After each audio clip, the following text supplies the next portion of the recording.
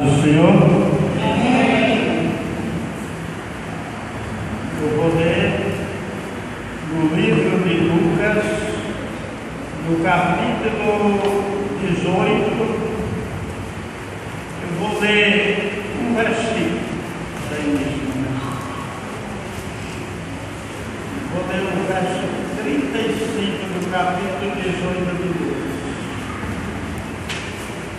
Lucas 18, no versículo 35.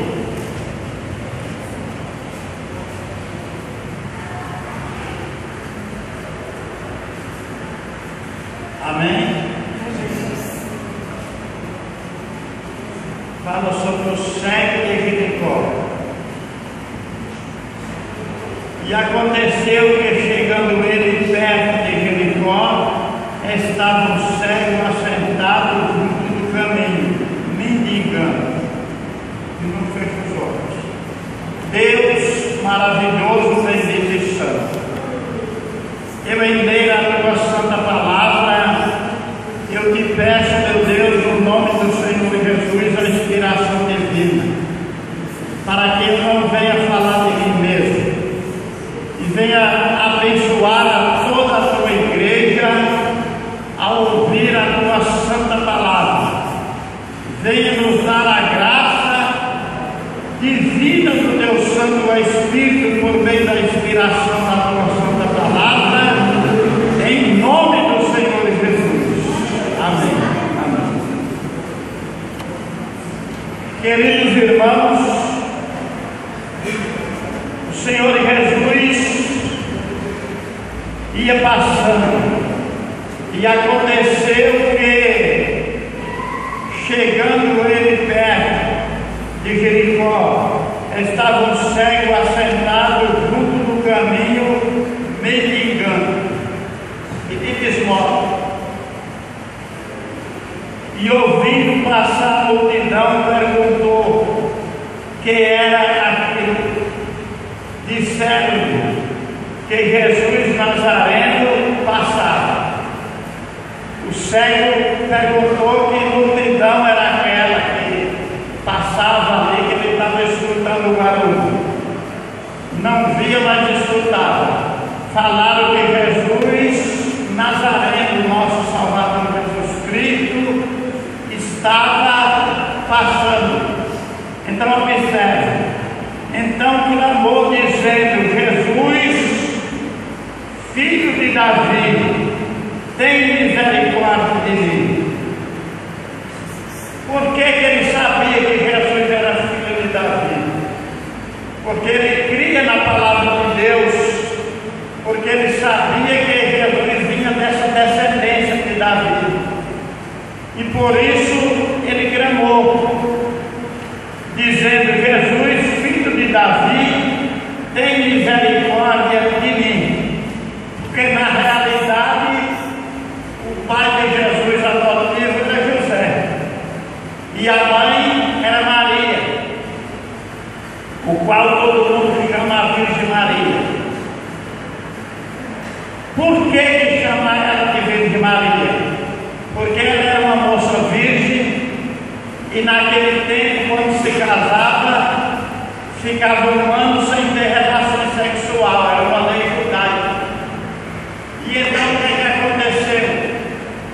Naquele ano daquela lei judaica, o Senhor Jesus apareceu a ela e falou que no ventre dela havia de ser gerado o Filho de Deus.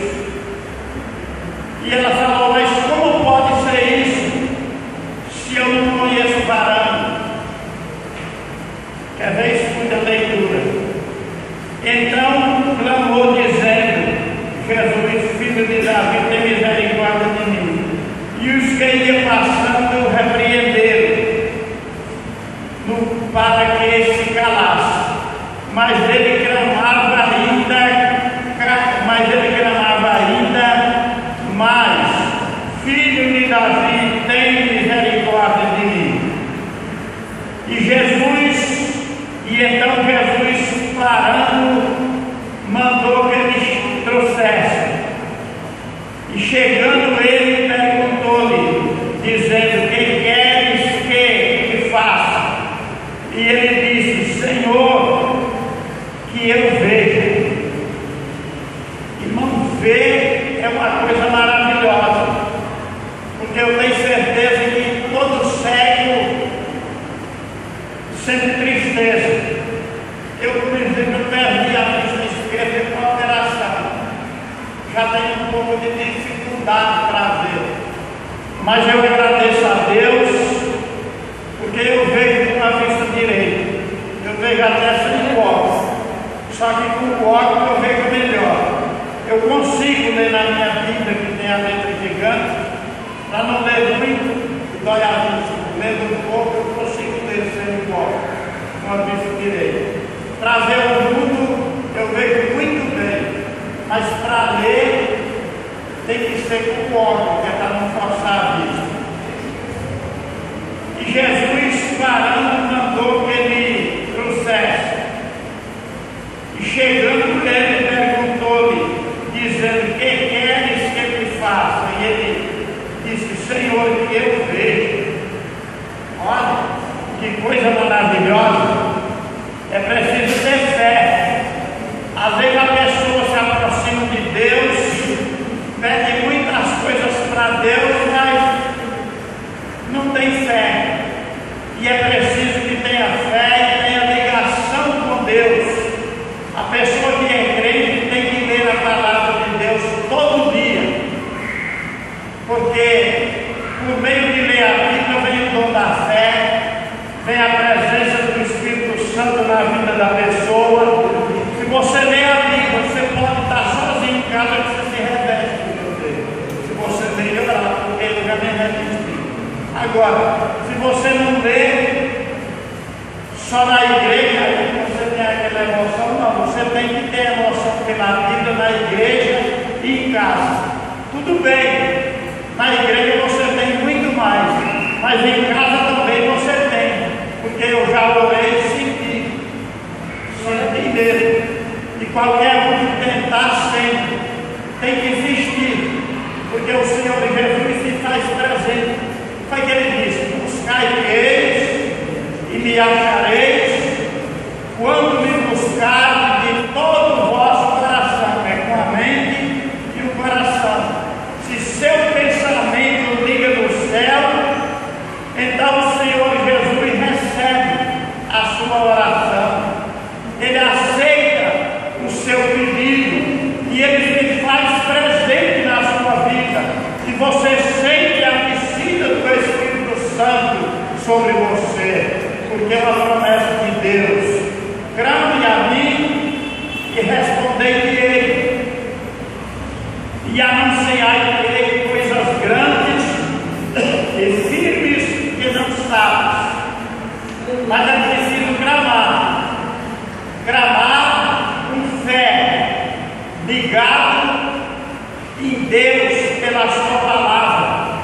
Porque tem gente que pensa que a Bíblia porque ela é escrita pelo homem,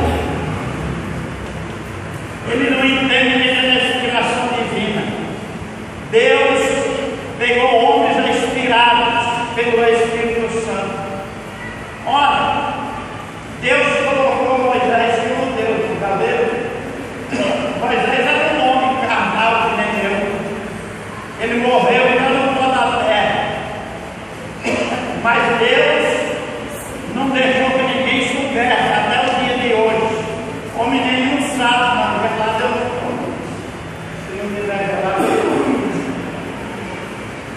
homem nenhum, pessoa nenhuma sabe aonde Moisés foi sepultado. Se disser que sabe, ele está mentindo. Galeu achou o lugar? Não tem. Ele foi sepultado no mar e foi oculto aos olhos do homem, porque o homem é perverso por natureza. E Moisés foi colocado por Deus. Vocês sabem por quê? Qual é o homem que tem poder para abrir a água do mar? Quando Moisés tirou o povo do Egito, o povo queria matá-lo, apedrejá-lo, porque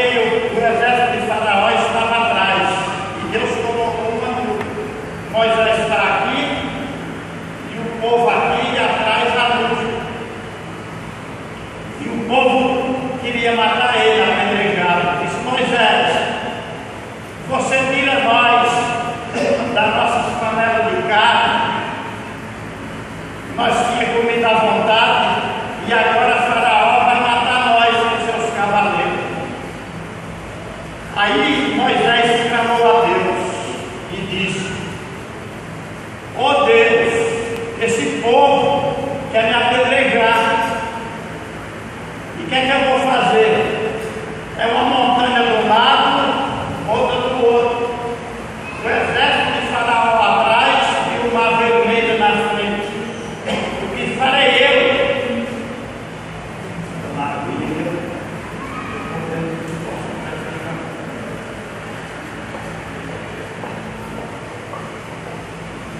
Aí Deus falou para Moisés: Moisés, o que é que você tem na mão? Ele tinha uma vara, um cajado. Falou o cajado. Ele falou: pega teu cajado, tua vara e fere as águas. E o mar se abrirão, e o povo passarão em seco. E assim foi. Quando as águas se abriram na montanha do lado de outro, o povo passou. Quando passou o único do povo de Israel, Faraó e seus cavaleiros entrou naquela estrada maravilhosa dentro do mar. Só que quando ele estava no meio do mar, Deus falou: Moisés, ordena as águas que fez e mata o Faraó e seus cavaleiros. Outros faraós existiram, mas aquele morreu com seus cavaleiros. Porque ninguém pode ir contra Deus quando Deus quer uma coisa. As pessoas maldosas mataram o Senhor Jesus Cristo. Pensaram que ele ia ficar morto e se acabava, que as outras pessoas que iam ser sepultadas. Nós matamos ele e acabou esse homem que diz que é filho de Deus. Mas foi o contrário. O Senhor Jesus foi morto porque ele veio para morrer. Foi sepultado e por 72 horas ele ressuscitou da sepultura, que são 3 dias e 3 noites. Pediram um sinal para o Senhor Jesus. Que sinal nos mostra? Para que nós creiamos que tu és o Filho de Deus.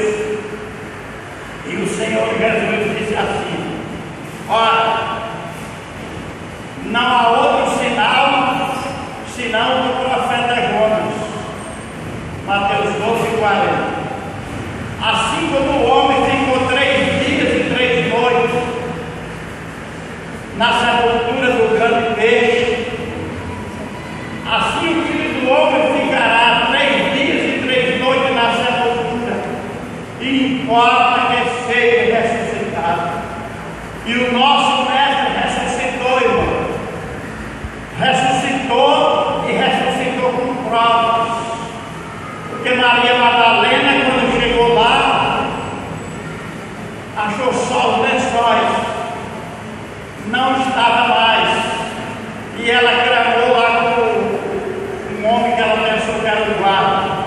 Disse: olha, se você sabe quem levou ele, diz que nós vamos atrás dele, porque nós queremos levar ele para nós. Aí o anjo apresentou a ela. O Senhor Jesus apresentou, e aí ela viu que ele estava ressuscitado. E ainda falou que não dissesse a ninguém. Aí depois os 2 discípulos no caminho de Emaús, que tem até um hino que fala: 2 discípulos no caminho de Emaús, ia falando a respeito de Jesus. Um viajante dele se aproximou, não percebeu que era o meu Salvador. E o Senhor Jesus e os 2 discípulos para Emaús, falando com o outro, fala: já hoje é 3 dias e nós não temos notícia dele. É verdade que as mulheres foram do sepulcro e chegando lá, ele já estava ressuscitado. Aí era um lugar de mata, que naquele tempo era cheio de mata verde. Até eu, que no meu tempo, eu conheci mata verde daqui para o Nordeste, para o lugar que mata vida, porque não tem mais. Só em algum lugar de fazendeiro que tem mata vida. O povo já derrubou as matas tudo. Tem viagem bem isso, né? Tudo campestre, lugar de criação de gado, lugar de roça, a coisa está diferente. E aí, o que aconteceu? Eles pediram para ele ficar. Ele fez que ir embora para a frente. Ele falou: não, fica com nós, de noite. E era lugar de onça, guará, coisas assim, né? Aí ele ficou. E quando foram se alimentar do partir do pão, o Senhor Jesus levantou as mãos para o céu. E quando levantou as mãos, eles conheceram ele. E aí ele se retirou. Sabe por quê? Porque o Senhor Jesus se apresentou a eles, foi para o céu, depois dos 40 dias na terra, mas ele disse: olha, quando ele ainda estava vivo, ele falou, estava na terra, ele falou: eu vou, porque convém que eu vá, porque se eu não for, o Espírito Santo não virá sobre vocês. E aí em Atos 2 veio o Espírito Santo, quando diz lá, capítulo 2, cumprindo-se o dia de Pentecoste, estavam todos reunidos no mesmo lugar, e de repente veio do céu um som fervente e impetuoso, e encheu toda a casa em que ele estava sentado. Verso 4: e todos foram cheios do Espírito Santo e começaram a falar outras línguas, conforme o Espírito Santo lhe concedia que falasse.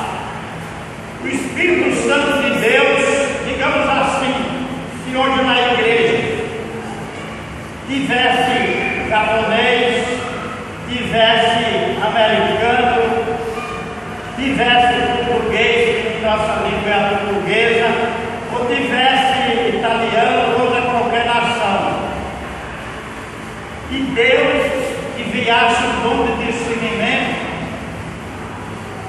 então o japonês podia não saber falar português, mas ele orando, recebendo o Espírito Santo, falava com ele em japonês e ele entendia. Falava com outro em italiano, com outro em português ou em outra qualquer língua, todos entendiam na sua própria língua.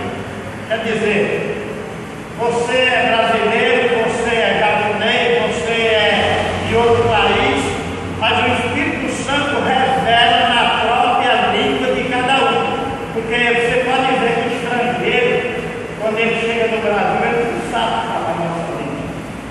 Porque eu fui falar com um camarada aqui na Fernando de Noronha, em Pernambuco, ele falou e eu deu sinal que eu não entendi, entendeu?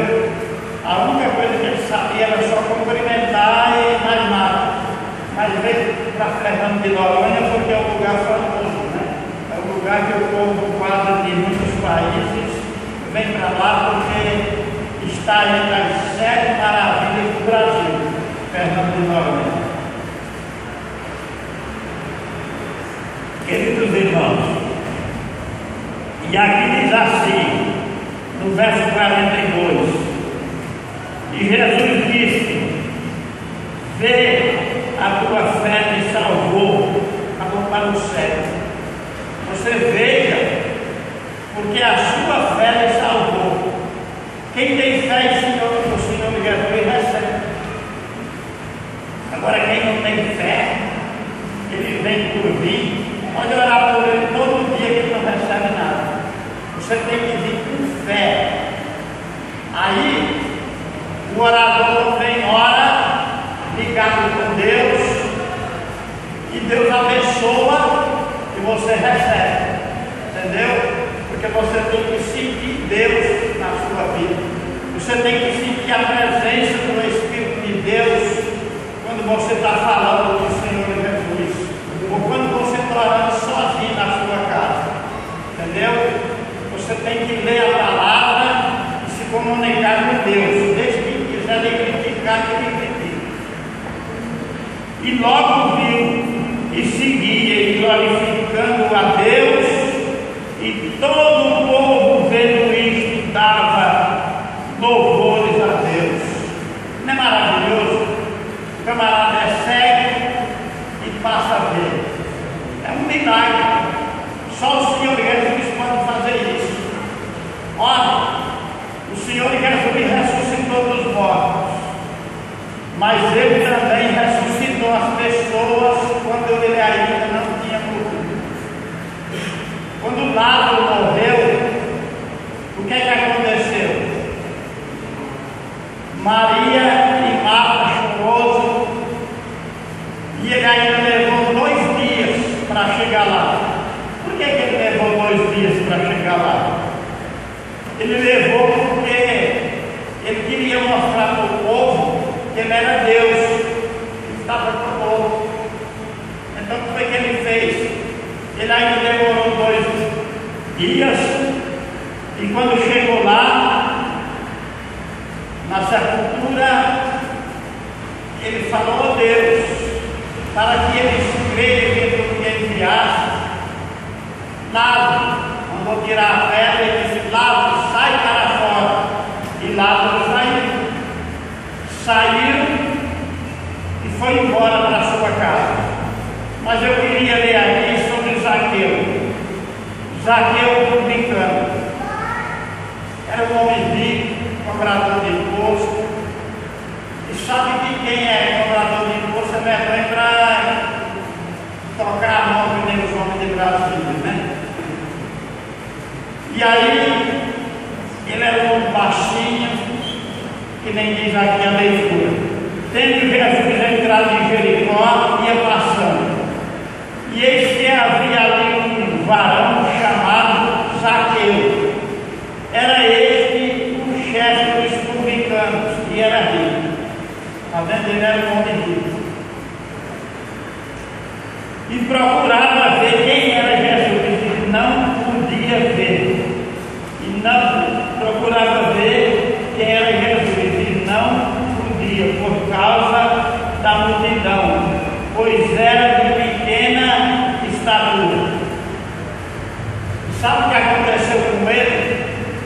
Vocês sabem, ele subiu numa árvore, numa figueira brava, nessa leitura, e procurava ver quem era Jesus, no verso 3 do capítulo 19. Não podia ver por causa da multidão, pois era de pequena estatura. E correndo adiante, subiu a uma figueira brava para ver, porque havia de passar por ali. Quando Jesus chegou àquele lugar, olhando para cima, viu e disse: Zaqueu, desce depressa, porque hoje me convém posar em tua casa. Hoje eu vou dormir na tua casa. E respondendo, e apressando-se, desceu e recebeu gostoso. Um homem rico recebeu Jesus gostoso. Queridos irmãos, vendo que todo isto murmurava, dizendo que entrara para ser hóspede de um homem pecador, porque Zaqueu, o povo tinha ele como um homem pecador. Mas quando ele viu falar do Senhor Jesus, ele desejou de todo o coração conhecer quem era o Senhor Jesus. Irmãos, eu passei a seguir o Evangelho por causa de um sonho que eu tive quando eu tinha 22 anos de idade. Eu tive um sonho. Eu era católico e eu gostava da farra, que eu era solteiro, né? Lá na Pompeia, na Miranda de Azevedo. Aí eu sonhei que o Senhor Jesus vinha sobre as nuvens do céu com milhares de anjos. E eu caí de joelho na rua Miranda de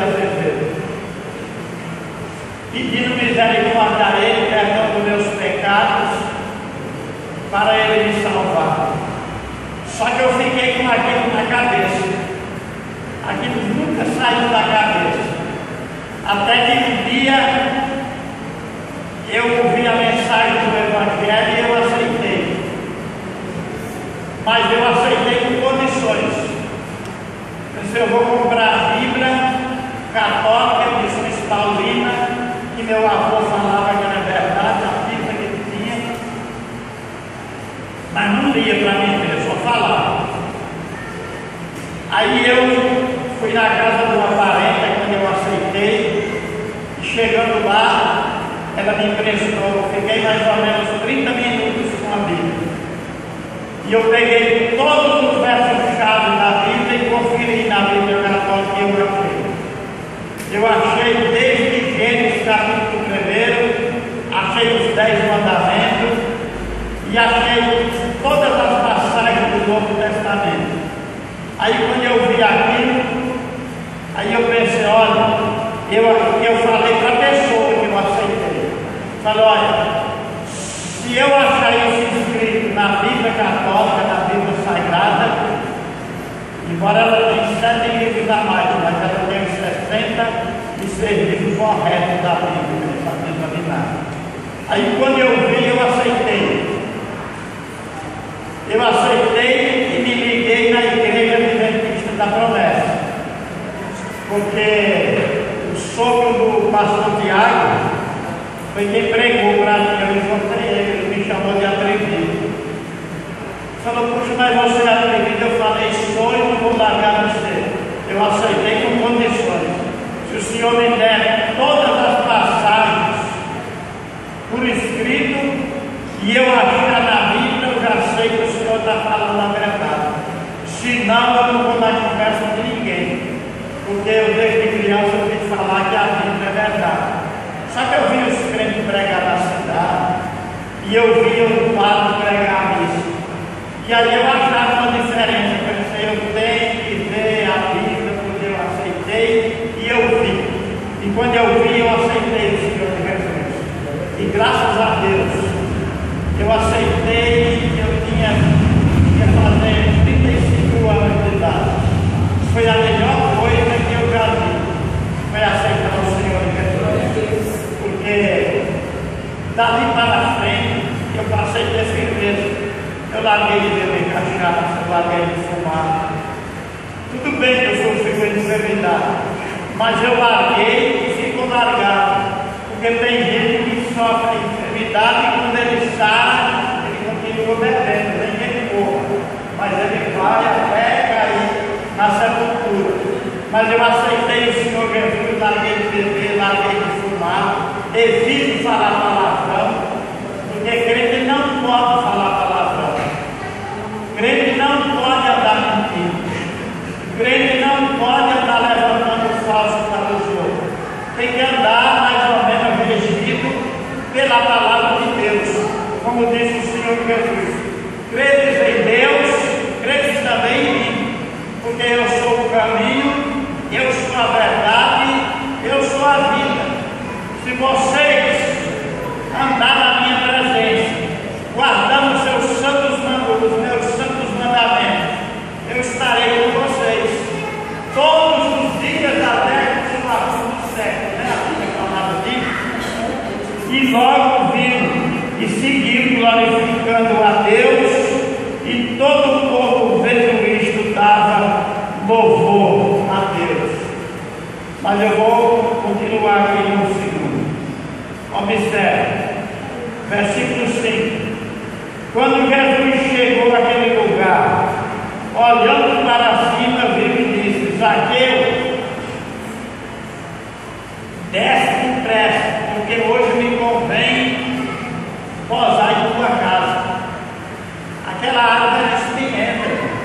Quem é que aguenta subir numa árvore espinhenta? Mas Zaqueu subiu, ao desejo dele conhecer o Senhor Jesus. Quem sabe que no nosso meio podia ter alguém que até tivesse coragem, de subir na árvore para ver o Senhor Jesus. É que agora não precisa mais. Agora é só você crer na palavra de Deus, como diz lá no livro de Isaías, né? Quem deu crédito na nossa pregação? A quem se manifestou o braço do Senhor? Isaías 53. Quer ver?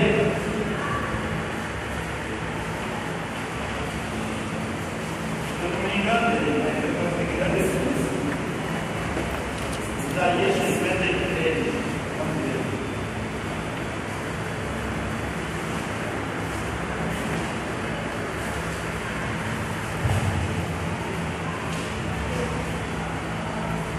É isso mesmo.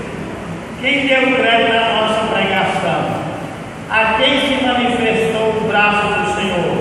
Porque foi subindo como renovo perante ele, e como raiz de uma terra seca, não tinha parecer nem formosura, e olhando nós para ele, nenhuma beleza vimos para que o desejasse.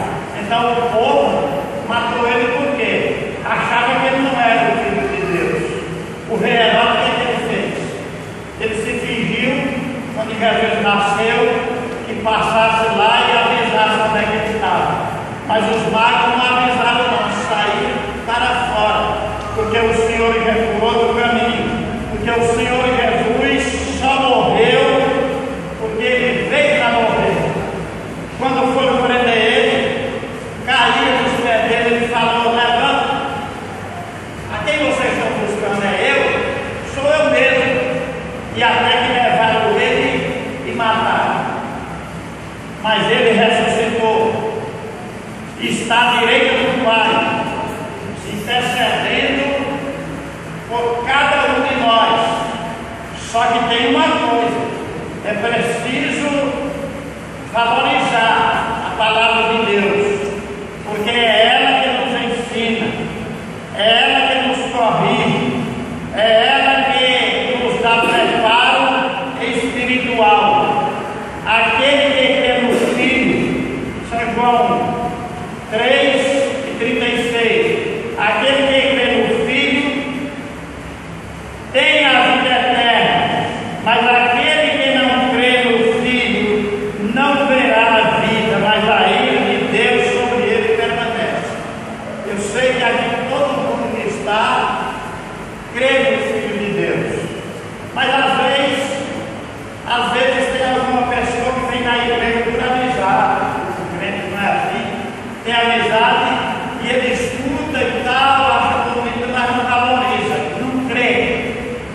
E o Senhor Jesus diz assim: quem crê e for batizado será salvo. Será por quê? Se for obediente. E quem não crê será condenado. E esses sinais seguirão os que crê.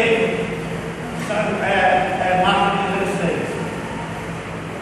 E meu nome expulsarão os demônios, falarão novas línguas, pegarão nas serpentes, se beber alguma coisa mortífera, não lhe fará dano algum, e porão as mãos sobre os enfermos e os curarão. E ainda diz: olha, o Senhor, depois de ter falado estas palavras, foi recebido no céu e assentou-se à direita do Pai. E eles, tendo partido, pregaram a todo mundo, a todas as gentes, confirmando o testemunho do Senhor Jesus. Mateus 28 diz assim: e no fim do sábado, quando já descontava, o primeiro dia da semana, Maria Madalena e a outra Maria foram ver o sepulcro. Isso aqui é a história do sepulcro. E eis que houvera um grande terremoto, porque um anjo do Senhor descendo do céu chegou, removendo a pedra, e se assentou sobre ela. E o seu aspecto era como um relâmpago, e o seu vestido branco como a neve. E os guardas, com medo dele, ficaram muito assombrados, como mortos. Mas no verso 5: mas o homem respondendo disse às mulheres: não tenhais medo, glorificado. Verso 6. Ele não está aqui porque já ressuscitou, como havia dito. Vinde ver onde o Senhor lhe havia, onde estava. E depois, imediatamente, dizei a seus irmãos, a seus discípulos, que já ressuscitou dos mortos. E eis que ele vai adiante de vós para a Galiléia. E ali vereis, eis que eu vou tenho dito. Saiu elas pressurosamente do sepulcro, com temor e grande alegria, correram e anunciaram aos seus discípulos. E indo elas, eis que Jesus lhe saiu ao encontro, dizendo: eu vos saúdo. E elas, chegando, abraçaram os seus pés e adoraram. E então Jesus disse: não tem mais. E dizei a meus irmãos que vão para a Galiléia e lá me verão. E lá eles viram o Senhor Jesus. Eles oravam na casa da Virgem Maria. Pedro estava guardado na prisão. E abriu-se as portas, porque o Senhor Jesus foi lá e tirou Pedro da prisão. Irmãos,